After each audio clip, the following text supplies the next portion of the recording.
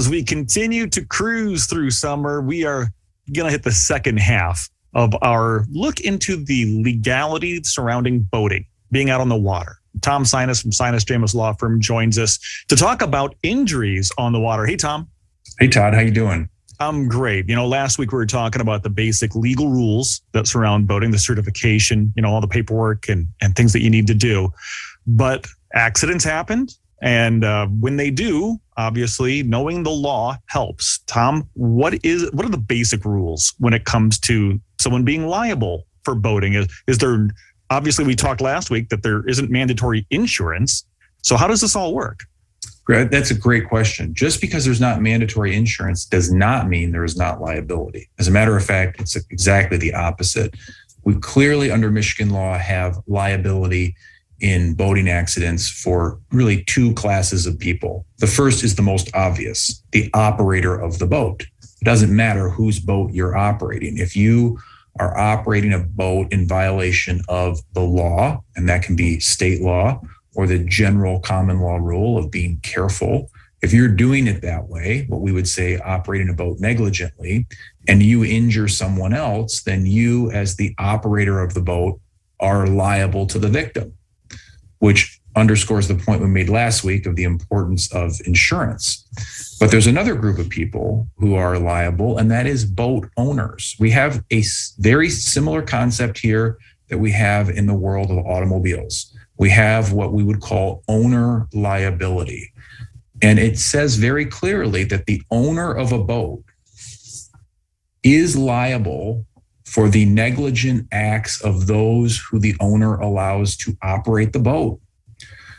And that means that if you let someone operate your boat and that person does so carelessly and someone is injured, even if you, the owner, weren't even on the boat, you as the owner are liable for the operator's negligence.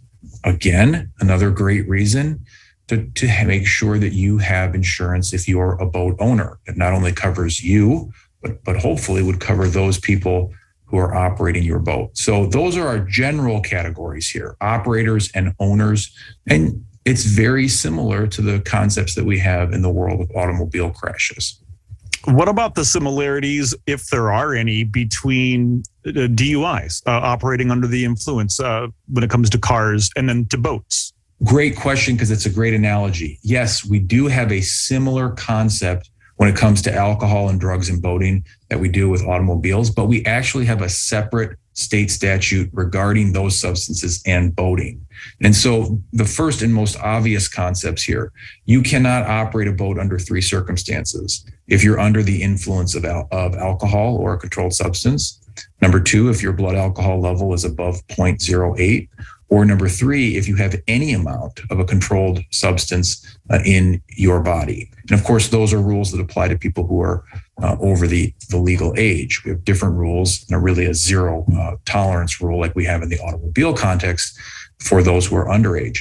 But when it comes to owners of boats, we actually have a similar concept here that we were talking about in the context of liability. That is, an owner of a boat cannot allow someone to drive their boat if they know that the person is under the influence of alcohol or a controlled substance or has that blood alcohol level, or if that person is visibly impaired. You, as a matter of law, you cannot allow someone to do that.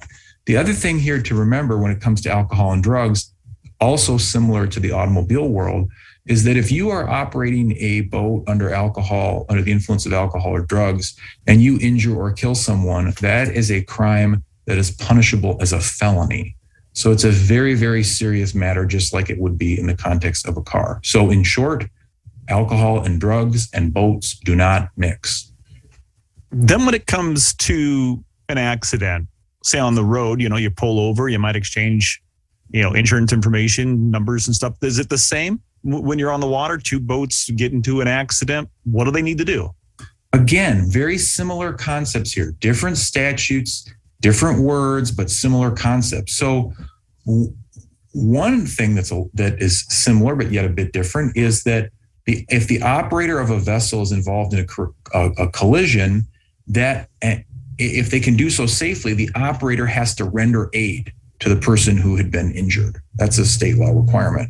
Secondly, if you're involved in a collision or an accident with a boat, you have to stop, just like you would with a car. You got to provide your name, address, identification of the vessel, and identification of the owner if that person is someone other than the operator. If the operator of a boat has reason to believe they've been in an accident involving a serious injury, then they have to remain at the scene until help has been administered. There's also a requirement that in the instance of a collision or an accident involving a boat, that the operator needs to report it to the nearest police officer or peace officer, as it says. So similar concepts, but yet its own set of rules for boats that apply here.